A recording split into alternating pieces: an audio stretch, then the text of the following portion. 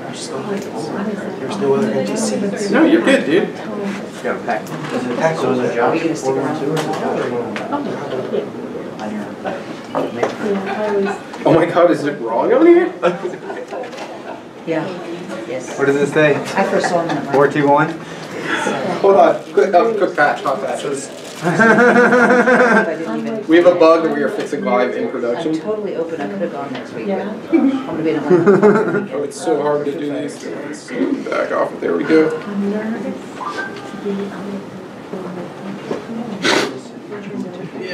Boom.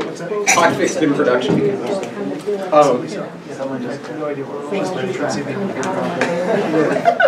Well, it's right over here. That's what I saw. But when I filled out this form, because somebody was like, Josh, could you please fill out this form? Like you somebody tell me write that email. Like they were a lot nicer. Right, but like the subcontext was Josh. Yeah, I don't like Twitter, but yeah, I'm good at some things and bad at other things. Proofreading. For example. Grammarly, that's why I fell in love with Grammarly this past week. Yeah. There are some layouts of like screenshots in here, comparisons that I think that I apologize to anybody with a sense of design. This is not what I do. I'm excited about Gutenberg in terms of like I can write code that makes designs happen. I don't have to make the designs. I'm getting ahead of myself by 3 slides.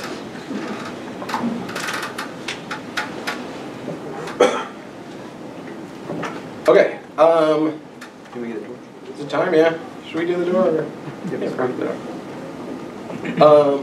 Okay. We'll get started. Hi. Hi. Do I need to do anything for the streaming, or am I on? Do I need the mic? No mics. Okay. On the camera. Cool. So we'll get started. Thank you all for coming. This is a great. Okay. I'm Josh Pollock. I'm the lead developer for Caldera Labs. We make Caldera forms. You can find me on the internet at Josh412. You can get the slides for this at this URL here. It'll just redirect you to the Google Slides. And that's important because there's a lot of links, and if you come up and touch the screen during the talk, it's not going to work. But there's a lot of really useful links that you can have and go to. So download the slides there, and also you can, in Google Slides, you can make a copy and make this your own. And this is essentially forked from Brian Richards's from WP Sessions talk that from the WordCamp Miami workshop that we did together about 3 weeks ago. And I encourage you to kind of do your own as you learn about Gutenberg, because we in this community now, people who go to WordCamps, segment of the WordPress user community, have a need to teach other people now what Gutenberg is and why this is of benefit and how to use it. So what is Gutenberg itself? I copied the first phrase on Gutenberg page. A new publishing experience for WordPress.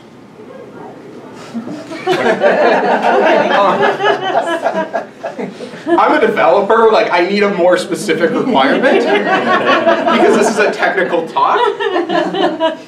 I used it yesterday to work on, and last night to work on some content that I want to publish, and it was a different experience. But what we're talking about here is code, like PHP and JavaScript code, and so we can say that this is a WordPress UI framework. And I'm going to use the term framework relatively ambiguously because Gutenberg is a lot of things, and we can just kind of lump them together. We'll kind of get more into that door. You won't leave here with its things. But this whole system, let's just say it's a UI framework for building user interfaces in WordPress. For example, the post editor in WordPress 5.0 will default to Gutenberg. You'll also be able to switch it over to Classic, which is what we have now. It becomes called Classic. But in WordPress 5.0, that is the focus feature of WordPress 5.0. WordPress 5.0 will be released when Gutenberg meets the requirements of this new post editor. Right now, it's under development. There are some things that need to be finished, but that's WordPress 5. And then in the future, other Gutenberg-powered features will exist in WordPress. There's a lot of opportunities to reuse this for sidebars, for widgets, for menus, plugins that you use it. So this is a system that is being used for the WordPress post editor, and then other things. And it's not like I'm not in on the secrets, right? This just isn't, it's very public. Here are some ideas about where to go next. I'm hoping this is going to work. I'm working on this set of tutorials on advanced object-oriented PHP for Torque, partnering with Tanya from Know the Code. And so we've been doing a lot on Twitter about it to promote it. And I wanted to try and put together with different embeds in Gutenberg, the tweet here. I'm not done with this, but a little bit of text here, the tweet here, some more about what we're talking about, the WordPress embed of content on Tanya's site about the same concept. So, and then that's a LoopConf video. So this is just a quick screen recording of my progress in putting this together that I wanted to show. Oh, hit the wrong button. Because we need to know this idea of everything is a block in Gutenberg. What does that mean? And it would be really nice if I could get it to play. Can I get you to shift a little more right so we can get you in frame with Yeah. the slides? It's currently cut off a little bit. There we go. There we go, now you can see both. So this is, as you can see, this paragraph is now become a block here, right? And I'm adjusting its controls over here, in what we call the inspector controls for the block. And these are all settings. I'm adding that little drop case and the colors that apply just to this block. And this is inside of the new multi-column blocks, which are a feature under development that I recommend everybody use, and then go to GitHub and politely explain parts about it could be better because it's under development. But I just dropped in this image box here, block, and added something out of the media library. And you can see here that I'm kind of doing this back and forth multi-columns. This is default Gutenberg, no page builder. Okay, cool, Tanya's gonna help out. Here's her tweet. And then here's the, why I think that's good. Go back to full width content. Here's a related video from LoopConf that, that's on their YouTube about code review. So this is about collaboration. And you could open up and see that it's HTML. We'll talk about this in a bit. But see that that's the YouTube embed link right there. Just like currently, we just drop it into the post content and it works. Same basic idea. But the preview comes up immediately. And then we go back to that. And these little ones here are actually pre-format blocks, but I'm able to turn them into, into paragraphs in back, so the blocks can change what kind of block they are. As I go, I can turn it into a quote, right? So I'm taking this part of it, and then, James, this is the joke we were just talking about, I'm attributing it to me, like this whole thing, like this quote, Josh Pollock, my qualification is I'm about to give the talk about code. Which is a dumb joke that Roy and I have been making forever. But I'm able to do this kind of formatting stuff and take on the design that Gutenberg is. Have multi-columns all of a sudden. I don't know how this is going to work out, but I'm going to the right here all of a sudden. This is going to be a CSS problem. But and at the bottom I'm going to, what did I do? I think I put a button here. Right, I want to add a learn more about this course kind of call out. So I think I eventually found the button. There's a lot of different blocks that exist here we can search through. Yeah, there it is. I found the button. I put it in the total wrong place. It's supposed to go at the bottom. But we'll solve that in a second. So click here to learn more. Kind of call to action. Change the colors here. There's a link inserter down there, but okay, now I got it to the right place, and it can be centered. It's going to try and tell me, use one of your own posts here, just based on what I'm tech. That's basically how it works now. It's a little bit of a cleaner interface.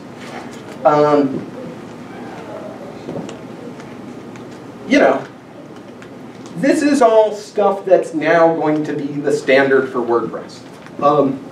And these are all concepts of everything is a block.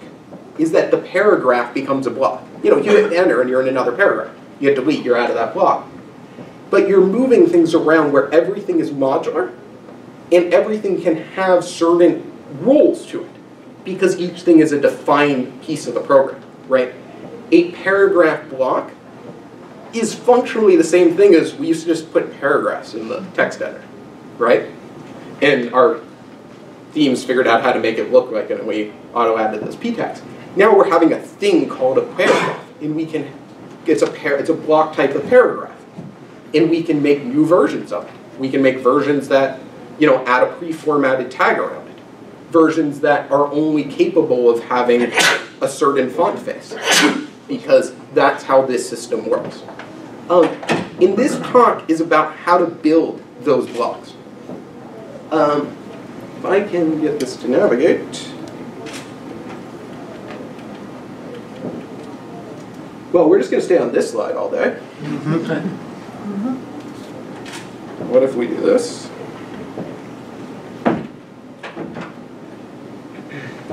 So that was kind of how it works. That was a really quick demo of these are all blocks. They can turn into other things. They have their own settings. They have that panel on the side. What we're covering today is how do you register your own block type. Okay, that was the text block. But you want the block for your custom events plugin, that you've developed for your organization, or instead of having this like Google Doc that says every time you talk about an event, use an H2 tag and with title case, and then have a paragraph, and then have an image with a write-align. You can just have a reusable block, or pre-develop your own one. That's how we're going to talk about how do you make that a thing. We're going to talk about 3 basic JavaScript functions that you're going to use for all of these. How to make a basic static block, one that just kind of puts content there. You put it there and now there's a thing. And then editable static blocks, the kind of block that saves some HTML to post content, but also has an interface so we can change what that HTML is. And so that's kind of like the YouTube embed block that I showed. It would be a static block that's editable. So once you save it, the only way it can change is somebody going in and changing what it is, opposed to say latest posts is going to look different every time because there's new posts. That one that's this specific YouTube embed is an example of an editable static block. And I have a ton of links on how to learn more, because you're not going to learn all this stuff today, and I'm not going to cover everything you need to know. So, as I said, this is based off of some presentation that Brian Richards gave at WordCamp Miami, which was a whole all-day workshop that Greg from Automatic, Zach Gordon, Brian, and I did. And so all the code from that is these 2 GitHub repos. And we're going to actually be playing mainly in this first one today. But if you are used to JavaScript and you are looking for a modern approach with ES6 and such, you're going to want to look at the bottom one. And if you are new to JavaScript and you're looking for some very beginner hello world stuff, the top one is probably more helpful. We're going to stick mainly to the top one today. But this WordCamp Miami workshop was like all day, so it was longer and we did more. There's slides from everybody there. Greg, one of the developers from Automatic, has a slide deck that you can just kind of look at and get a lot of value out of. That explains why Gutenberg, what the general direction is, and why these decisions were made. Right? I'm speaking from somebody who's developed with this, written educational materials for this, developed with it, but I'm not a developer of it. And Greg can speak with that, as a part of the project, and his slides are a really good overview. There's more example code. Gutenberg Times is a website that has a lot of Gutenberg content, and that's their summary of that event. That's really good. It has all the information and highlights and stuff. So this is a developer-facing talk. I'm going to assume you know some PHP and JavaScript. We're not super advanced stuff here, but everybody's welcome to be here. But, that's who this talk is designed for. And if you're looking for something that is for users, people who want to use this interface, Again, at WordCamp Miami, did a lot of, Matt gave a talk, and they created some other resources, so that's kind of the roundup there for them, that I really recommend everybody take a look at. Really good stuff to understand what Gutenberg is. Introduction to Gutenberg, Joe's course is designed for users to understand how to use Gutenberg. If that's the thing you're looking for, that's a video course. And then Nathan, who's here, has iThemes training, getting ready for Gutenberg. And iThemes training always does great stuff. And so that's awesome that they got Gutenberg stuff. So no, they just do good stuff. That's a good site. And so those are good things to show if you're looking for other people who you speak with or just looking for, I need the basics, I need the what, the how. Those are good resources. So let's talk about how do you make your block happen, how to register it with WordPress, and make sure that the CSS, the JavaScript files show up. What we're going to create here is a PHP file that goes in a plugin that calls the WP register script, register block type. We'll get to that in a second. The JavaScript file that does the rest of the block, basically. And then we can have the CSS file for the front-end styles, for the admin styles. So when you go to that example code plugin, it has 4 blocks broken out in it. But this is the structure of one of them. This is the static block. So this is a PHP file that we'll look at next at the bottom here. Ooh, lasers. And but that's what we're going to use. Like we're going to use some PHP code to tell WordPress, hey, this is a block. This is what it is. But most of what when we define the block, we're going to be in block.js. And then these are CSS style sheets. And that's the basic structure of a block.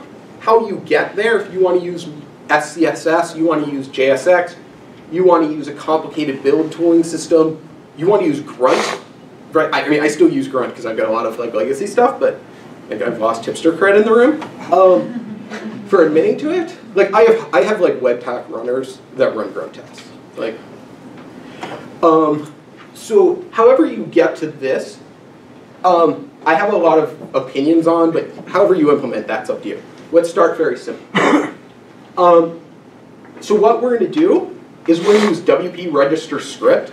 If you've ever developed for WordPress before, this is not a new thing. This is where you make WordPress known that there's a JavaScript file it can load. It has this handle, it's located at this URL, it has these dependencies. WP register style, same thing, but for a style sheet. And then register block type is this new function. And one of the things that it does is associate those handles that we registered with parts of the block. So let's start looking at that. But notice that we're not calling in Q scripts or in Q styles. Gutenberg will figure that out for us. We're just going to register it. So this is the registration function for the first one of those blocks in the example block. The first line is WP register script here, right? This is just hooked in at init. There. So standard WordPress plugin. I think this is the only PHP slide I have in this whole talk, by the way. That's not going to be your whole reality as you move on with this. We can talk about that later, but for me to do basic Gutenberg development talk, this is all my PHP for today. But this is very standard. We're just saying this thing depends on these 3 already registered scripts. They WP, so we can assume they're from core. WP blocks, WP I18N, WP element. Remember those 3. Those are going to come up in a minute. WP register style. Ours is dependent on WP blocks. It's the CSS for the blocks from core. And then we're also going to do a separate one for the front end. And then down here, we're going to register block type. This is the one new PHP function we need to learn today. Is register block type. The name of the block, you'll notice that there's a slash here. Namespace, and then the actual type. So all of your blocks, if your plugin is called Caldera Forms, all of your blocks would be Caldera-forms/forms. Caldera-forms/ entries. that it's a vendor's namespacing to avoid namespace collisions. Kind of like REST API routes, you're supposed to register all of your routes in a namespace. Does it always use the plugin slug? It's WordPress, it's a convention. It will require you to, it will require the slash. Should it be the slug that you use from WordPress.org? Yes, that's what I'm asking. I would argue that it should be. Is there a rule that's going to be enforced on code level? No, but I think that that would be the correct way to do it and how I would do it. And would recommend to you, in my opinion. But we are saying here editor script, right? That one, editor style, style for front end. We could also do front end style or just style, or script here. And so we know that this, there's a relationship here between this registration and this registration, and Gutenberg can kind of handle the rest for us in the background. Thus ends the PHP section of the code, of the talk. You're taking a picture of me, but did you make that one? Yeah. So James and Vince here do Wapus, and they make Wapus, and so I went onto their site last night and went, I need more Wapus, and had to get into it. But he was taking a photo of me when I came up. It was weird. So that's all the PHP that we need today, because now we're all in JavaScript land. These 3 new JavaScript functions. WP.blocks.register block type defines a block type. It's very similar to the PHP function we just looked at. Has many of the same capabilities. WP.I18n.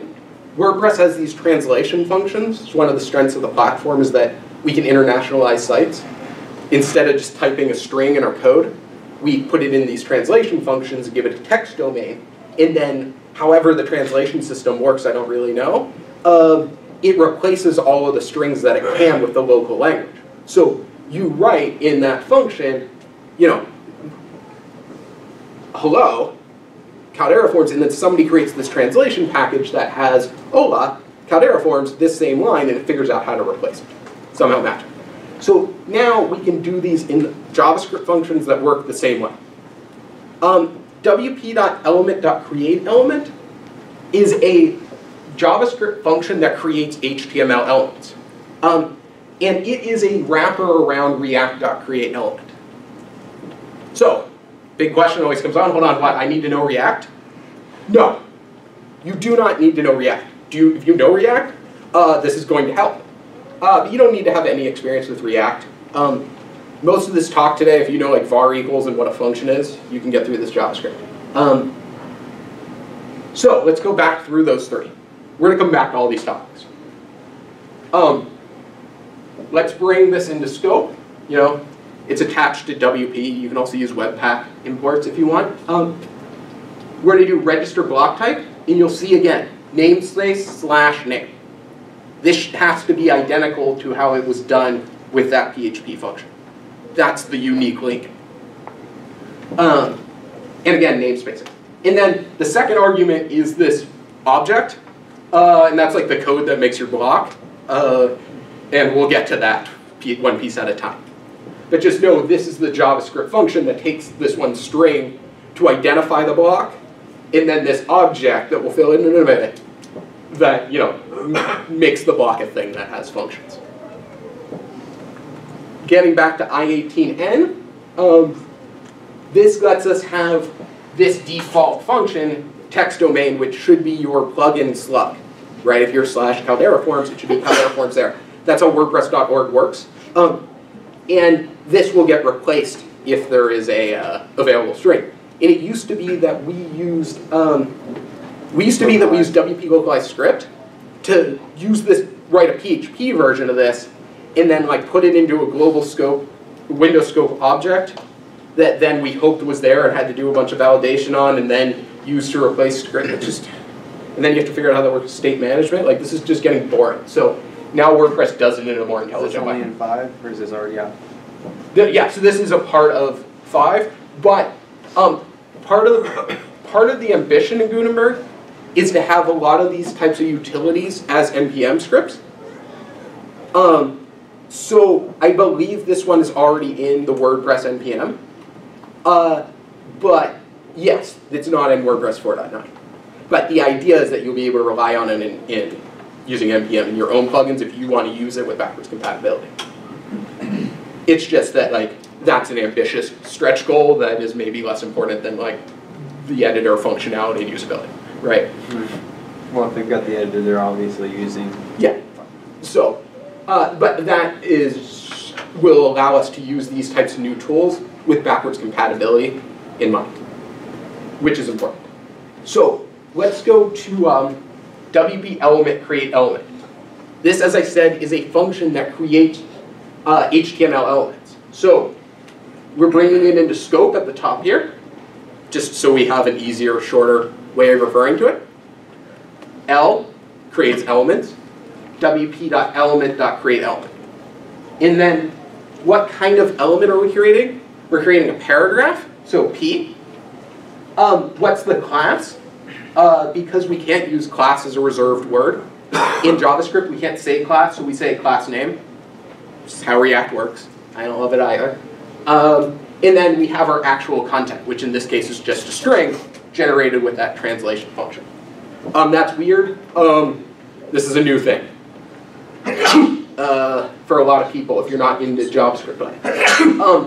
But let's look at kind of a side-by-side here.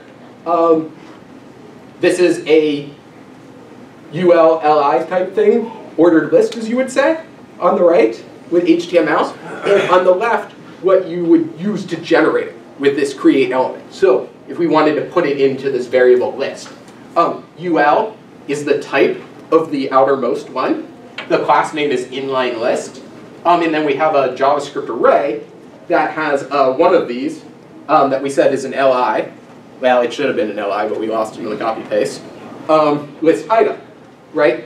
And so it has one child. And this starts to get a little clunky. You're starting to wonder why we're going to do this. But we could start to write code to generate HTML, right? Before we were just making it like syntactically different. Now we're able to use logic to generate HTML. Also, they're not really HTML elements. They're like the whole React synthetic DOM that's better at interacting and updating the screen than we are because they're Facebook and they spend a lot of money figuring out how to do it right. And so, but we're able to say, now I have this outermost item, and then the inside is this list items, this array.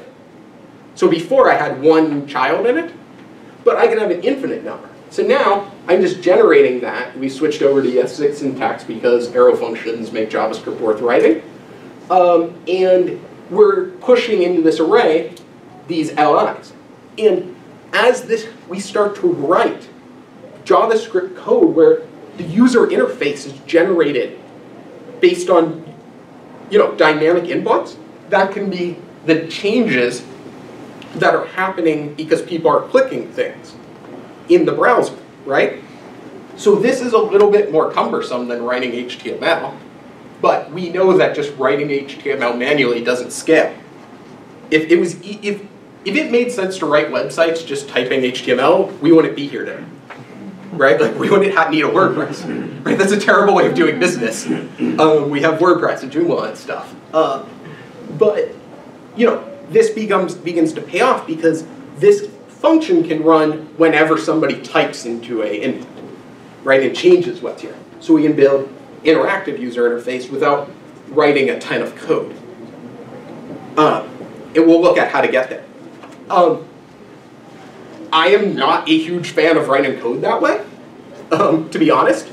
One alternative, there are many alternatives, is to use JSX, which lets us write something that looks very similar to HTML. So this is the way we're showing on the bottom. This is the way we had at the top. Right. So this is on the right. Very little code that we had to do to show this text, whereas we had to do all of this with the other way. So this takes more work to get set up. But like once you have that in a generator, like create Gutenberg does that for you, sets that all up. that I think is a little bit simpler. So JSX is built into the Gutenberg already? Well, so Gutenberg itself uses a mix of JSX and create element, just whenever it's the best choice. And so you can use both. It's a Webpack configuration step to use Gutenberg's compiler to get JSX back to, browser safe JavaScript. That I can, one of those two code links I showed in the beginning does, and also create Gutenberg automatically generates. So it's a little bit more build setup, but it's not like you have to invent it, it's done. But one of the things that's great about JSX is that you can just use your logic in the middle of your HTML if you want. And so in this case, we're just mapping this array. But remember that I'm getting very close to introducing the editable part, where these arrays are going to be whatever the current value is in the Gutenberg system. So we can have this list that's dynamically updating every time one of those values change. And because React is being used under the hood, it's really smart about when it's actually going to read data from the screen, from the DOM model, and when it's going to update the DOM model. Because the advance of React and Angular and Vue is that that's really hard to do efficiently, and really sophisticated, and only really Facebook and Google should be trusted to figure that out. Or the one guy who wrote Vue, Evan Yu, because he's cool. And we can kind of offload that task. And all this stuff becomes magic. So to summarize, wp.element.createElement is react.createElement. And we can do it however we want, with JSX, with those render functions, with components, with React components, with WordPress create element components. We can use vanilla JavaScript. One of the things I like to do is mount a Vue.js app there, because I like Vue.js. Up to you. But this magic of updating what the values are that we're working with, and making the system, the website look the way it's supposed to look, is now handled by WordPress, which is effectively React in this context. So we have wp.element.component. If you're a React developer already, and you're used to using classes for your components, in doing class post extends React.component, you can do that. Or you can do React, class post extends wp.element.component. It is React 16.3. something right now.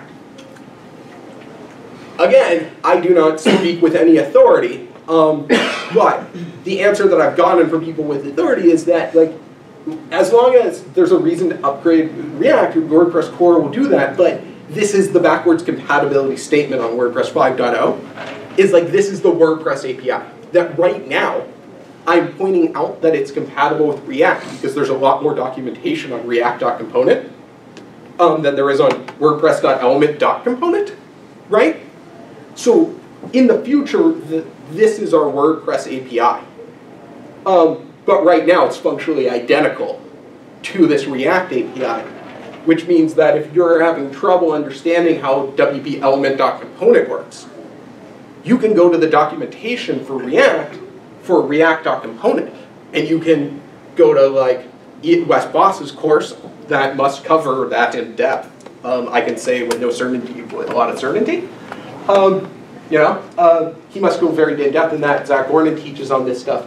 All these React concepts that you can learn or might already know apply. But you don't need to know it going in. So basically, you don't need React. It's great if you have it. You're going to learn it because you're going to learn WordPress. Let's look at a basic static block. This is basically a block that puts some HTML that has no configuration on the page. But remember when I showed register block type, and I said there's the name and then there's this object, and now it's empty? Trust me, we're getting back to that because that's a lot. Before we even get there, we need to bring those other things into scope. Then we need to give it its title, its icon, its category, its keywords, its edit callback, its save callback, attributes. Prizes for anybody who can mention something I left off here. There's a big one I didn't put on this list. Delete. No, but supports is a good one. Whether or not it supports HTML or not. So supports HTML is something that we'll actually add later. There's a couple more here, but these are the key ones. What would that mean to support HTML in an HTML block? Yeah, well, whether or not it allows you to save, because remember some of them use meta storage. Whether or not you're allowed to edit the HTML inside of it. Oh, okay. Okay, so, but let's back up a second here. We already saw these three functions. We saw the PHP code to put them in. Oh, 10 minutes. Plus another hour. Oh, we do have another hour. Okay, cool. So I am not 10 minutes from being done, but we have like this open Gutenberg hack lab. Your call, your room in 10 minutes. Do you want me to like speed through this or do you want me to just keep going? Keep going. Keep going. Okay, cool. Thank you, James. So, register block type here, we're just bringing that into scope like we saw, and we've used the PHP code before we showed how to, how to load those up, so that way they're part of the dependencies, right? So now we have our translation functions, we have this create element. Remember I showed this slide and I said we're gonna fill stuff into this JavaScript object? That's what we're doing right now. Let's look at little pieces that we're putting in there. The title, right? That's in that little block inserter thing that popped up. What's it going to show up as? Right? What's its title going to be? And also that's one of the ways that we'll be able to surface it through text search. There are other ways. There is an icon that also represents it. It can be any dash icon, or it can be, we can pass a variable that is an SVG to make the icon. And I think there's a way to pass a path to an SVG, but I think that has to be done in the PHP side. I can't remember. It's documented. But all the dash icons that are, right, this is just the dash icon site on WordPress.org. All of those, choose one, smiley, whatever. Categories. There are 5 categories you can be in. Every block can have exactly 1 category. So that's another way to show up in search. You can have as many keywords as you want. There might be a limit. I don't know. There should be a limit. I'm a plugin developer. I've definitely, when it was allowed, stuffed all those keywords in there. Like that was like the easiest way to up your rankings.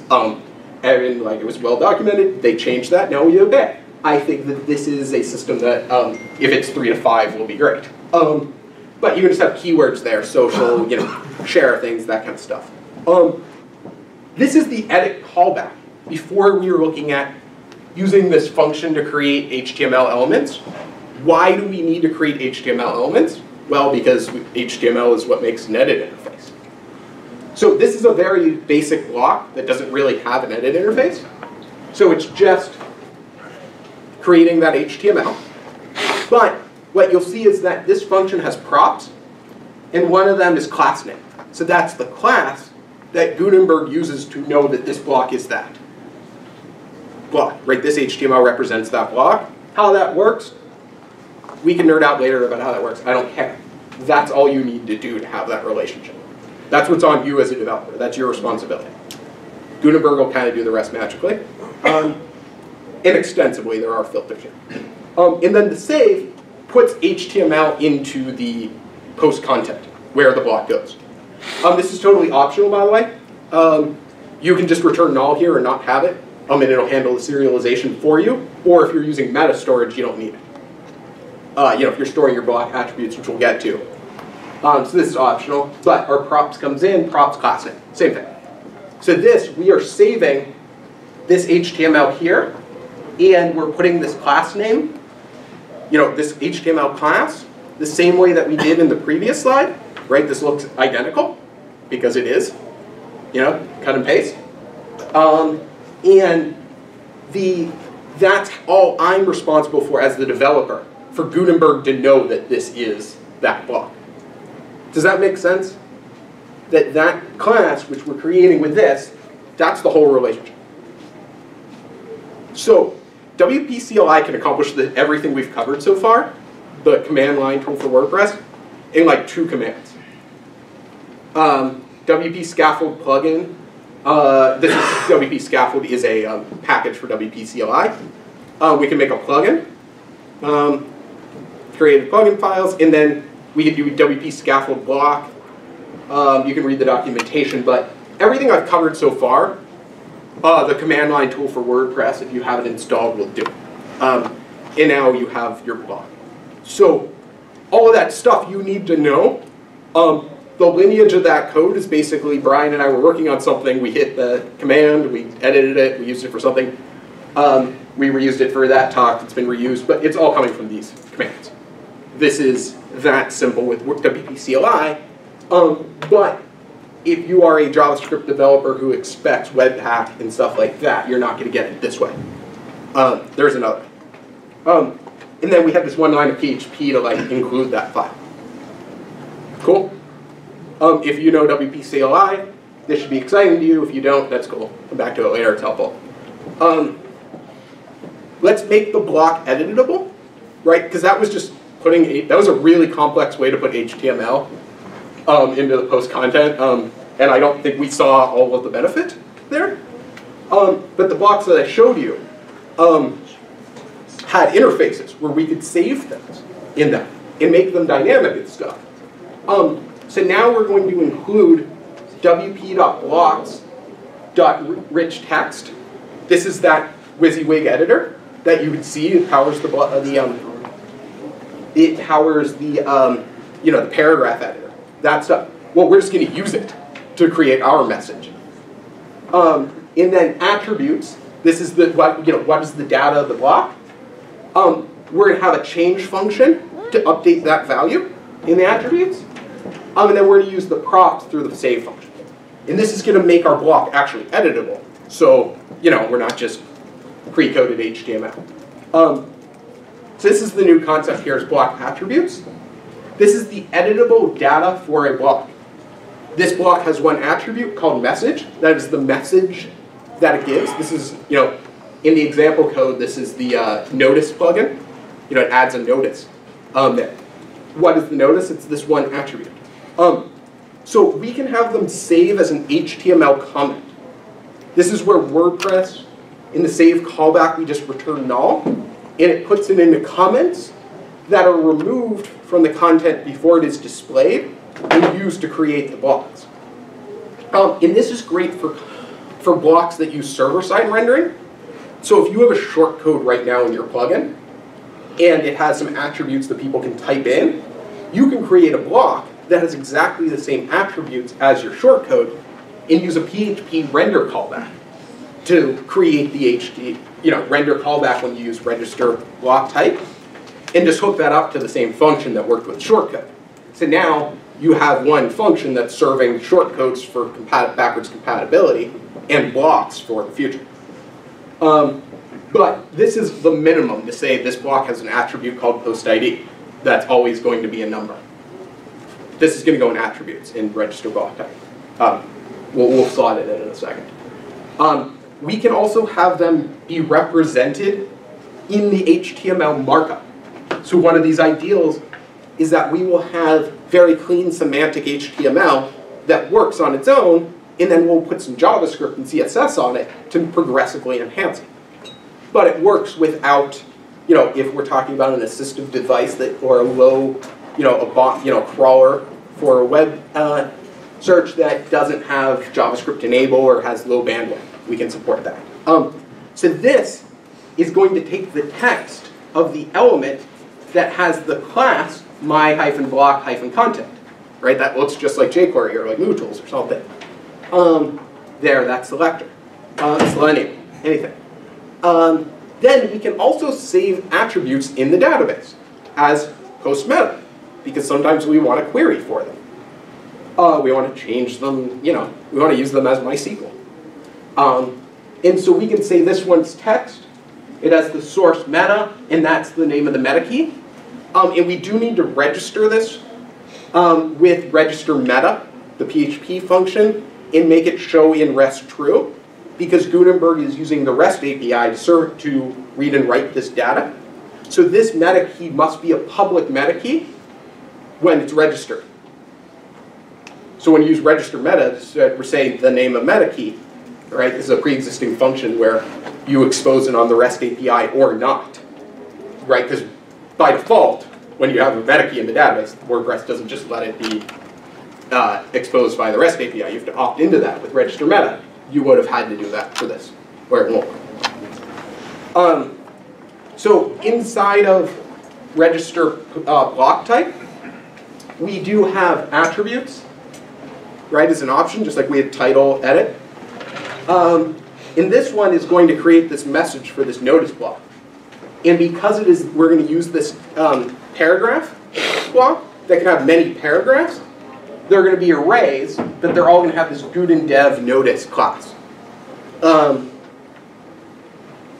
it can be multiples. It's not one, it's an array, it's a set. Set attributes is the function that is used to update the value of your attributes. So you have this message attribute, and then you have a text input where people type in the new value. When that text input changes, you will need to call a function to say the message is now this. So here is our new edit callback. Where we've replaced, here we used to just have a static string. Now we have this rich text component, and we are passing in props.attributes.message. That's the value. And then every time it changes, on change, we use onChange message, which passes this new value to set attributes. So it sets the attribute message to whatever the new value of this input is. In React, we have this concept of properties flow down. So Gutenberg is providing the attributes current value, props.attributes. We use down here props.attributes.message. And we tell Gutenberg to change it to something else using props.setAttributes. And then this object literal message, we could update more attributes at once. And then this new value. Our save callback, basically identical, except for we're using props.attributes.message to persist just that one value there instead of the string. Before, it just saved one string. Now it saves whatever the value is set in that input. That kind of brings me to the end, because that's that relationship of how we can have these attributes, tell Gutenberg what they are, have an interface for them, and then persist that back to HTML. That's it. That's the basics. This goes a lot deeper. I went overtime and I still didn't teach you everything you needed to know. I have no regrets. So you should learn more, right? There's a lot of stuff here. You should learn how to use like render callbacks to use PHP. But you can just save HTML. You can save something that's going to cause JavaScript to happen at the front end. You can use PHP to do, the way you always did it in the past. Up to you. Look into that. Using JSX, again, I think is really helpful. There's a focus property that I think is now called isSelected, props.isSelected, that in that block will be true when somebody has clicked on that. So if you want to update what it does, or bring in sidebar controls, that little thing that pops up, only when it's become active, that's what you can do. When I was showing like the text paragraph block had the stuff on the side, those are inspector controls. You can use this component, inspector controls. Look in the handbook for an example. And plugin sidebars don't relate to a block. They just relate to a plugin. So that's one place that things that used to go in meta boxes might go. Global settings for the post. Is that new? Because the last I looked at it, there wasn't anything for global meta. Yeah, so plugin sidebars are still experimental, but they're been there for a few releases and seem to be pretty good and stable. But they are not finalized. But I think they're the problems in the earlier decided to go that route rather than the static block concept that they were looking at. So some things that used to be metadata do belong to post content, right?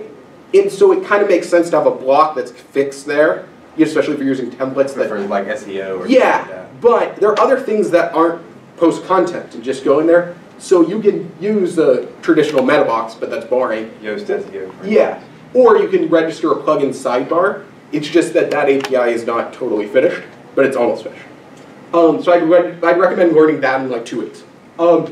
Dynamic blocks, where you're using, you know, I want the 5 latest posts. I want the 7 reviews of this product, right? So you can make a REST API request to this site or some other site based on those settings, building those kind of things. And then higher order components is a concept in React that makes it easy to have a very simple component that just shows, you know, a product, a post, a review, and then wrap it up in a more complex component that does stuff like query the database via the REST API. And therefore you can test that one part of it independently of the larger system. And WordPress provides these higher order components. For example, with API data is a higher order component that gives API data from the WordPress REST API. With spoken messages, uses the wp.a11y speak API to speak screen reader messages in real time, which, you know, making that easier to do is great for everybody. And a lot of the stuff in Gutenberg kind of automatically does that. But when you need your own custom thing, you have that.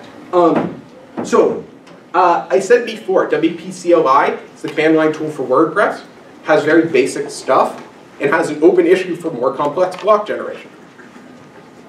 Ahmad has created Create Gutenberg, which is similar to Create React App.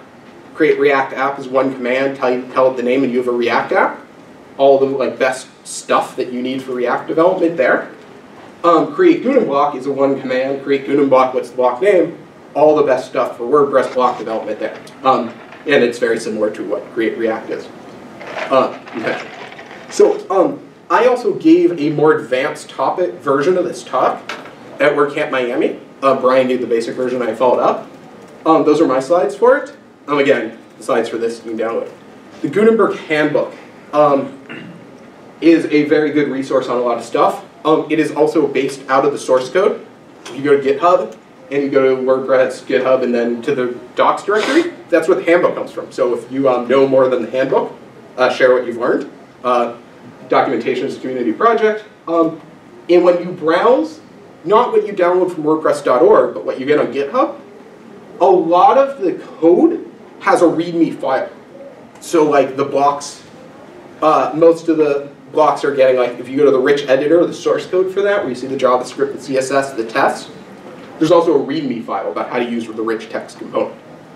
So read the source, always. There is on WordPress.org's GitHub, there's a bunch of example code that we've worked on for a thing that's coming soon. Gutenberg boilerplate by Ahmad again. Just more example basic blocks you can look at. Zach Gordon's Gutenberg course is video courses, super in-depth. Definitely worth looking at. GutenKit, Rich Tabor, who does theme development more, has done some really cool blocks that you can look at and educational content that goes with that. Thank you. A lot of people showed up, and we had a pretty low attrition rate. Good churn is important. It's interesting. It means a lot that everybody came out. I don't know how much time we have. I don't know how sick you are of hearing my voice. But you can get these slides and get all those links. Gutenberg Hack Lab, what do we want to do? I can make some suggestions. We can like answer questions. Pre-made templates. Templates? I was gonna say, can't you like do the pre-made block layout? Yeah. So we can take like feature requests, or I can look at some code that I'm working on. That's a good example. We can look at something that other people here wanted to build. We can all just kind of like break up into little, you know, and go and try this.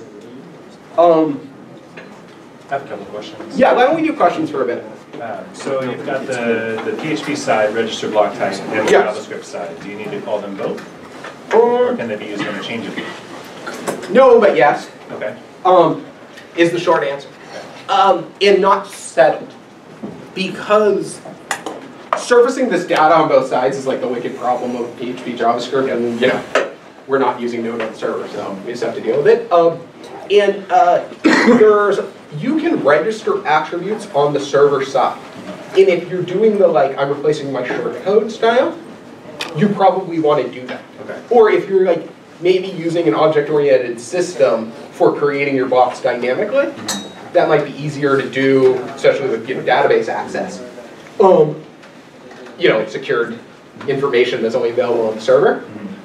You might want to do that with PHP. So you would use register block type, and if you're going to use meta for your storage, you need to kind of put those two pieces of registration. You probably want to use functions that represent the data consistently.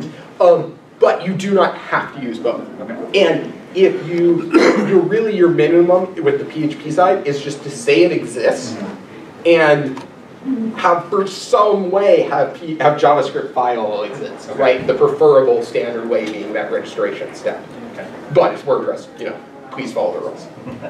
Nobody's going to, people will say bad things about you, but nobody can stop. That kind of links to my second question, is you've got the attribute storage and the meta storage. Can you talk about when you would want to use one over the other? Yeah, so... Or the HTML storage, HTML meta? I would love to use both, and that's something I've been scheming on, because I think there is a huge benefit to having it where it's just where HTML just looks the way that it is, and it has a consistent markup, right? In that alert block plugin that I had, you'll see that I'm setting the classes using keys of a object literal. So that way there's one true source of class name, and therefore the HTML structure will be consistent. And I don't know anything about CSS for design because, right, I shouldn't be allowed to do that. But I know that if I'm consistent about these things, that will make designers happy, and that will make SEO people happy. And so that's another advantage to doing in kind of JavaScript land, is that you can define it there. So my answer is, I don't know, what are you doing? And with meta storage, you can query the database for it, right? You can't do it, right? I would like to say you can't say I need all the posts where there's this one HTML thing, but I've written that script that's gotten every post and scraped it for the shortcode rejects, right? This is stupid. Let's stop doing that. We now have this system. That's the one true system for it. And that's what these block attributes are. And when in Gutenberg, in the top right, you have those 3 dots, and you can switch it over to HTML mode and code mode. And it's a pain in the ass to look at, but it helps you conceptualize it as a developer, because that's kind of a weird thing. This whole concept of attributes and how they relate to HTML is weird. It's going to take a minute. I was lucky, Zach Gorman showed me, because he was figuring it out. It's weird, but it's super powerful, it's super neat, and it's an opportunity in WordPress to say, now meta fields or whatever fields have rules, which, it's good for programming. Did I not answer your actual question? I feel like you were asking about templates. Well, my question about templates might be answered by the new plugin sidebar, which didn't exist last time I was looking at this. Are you talking about page templates or No, for instance, obviously I'm trying to figure out how to use this conceptually for Pop-Up Maker. Yeah. 90% of the data we're storing is how you trigger it, where it's positioned. Then none of that is block data. Yeah. So that's what I've been trying to figure out. And one thing that was suggested at WordCamp US, and this is before the plugin sidebar existed, I think, was that they were coming out with nested templates. So you could basically have a template block that had an editable area at the top, which would then have a nested template where they could build their own layouts, and then you'd have a block that they couldn't move at the bottom. When you do register post type, you can, there is now an optional argument for register post type called template, where you can set an array of blocks when they can be nested, and then there's a global role called lock. And if it's locked, that's the thing that can't be modified, and if it's not, then it's optional. And there are open tickets about the fact that that's not good enough, right? So you need to be able to say these blocks are... You'd be able to lock the top level template, but unlock the nested template yeah. and edit inside there. So right now the API isn't complete for that kind of stuff, but there's an understanding that that's a need. So it'd be kind of my choice whether I use the plugin sidebar or the nested template. Right, and then the other thing is that you have settings in your plugin that just have nothing to do with content. Right. Rules on when does it expire, right? They show this pop up, this date range. Right. I assume is a feature. in a minute, but Yeah, there's a whole right. slew of settings that have nothing to do with the display. That has nothing to do with display. A plug-in sidebar is probably the solution there. I don't know how it's going to work with full, if you could go the whole way out. The second question would be, I don't know. Do you have to use their own field APIs to use those, or can I render my own? Because we just went through a whole rewrite to build something maintainable and simple. Okay, so you can if you have a meta box. It's JavaScript rendered tabs and everything else. Yeah, each will still render, right? Like in that video, I don't know if I scrolled down the whole way to Yoast, but Yoast was just there, right? The same old thing was there. I mean, it works fine. Now, whether or not it's going to save the same way, they've gone through and made a lot of lengths to be backwards compatible, you should test it. But there is, when you go to the metaboxes section of the template, of the handbook, it explains this kind of path where you can mark your metabox as just for backwards compatibility. You can mark it as incompatible, which would cause that post type to divert to classic.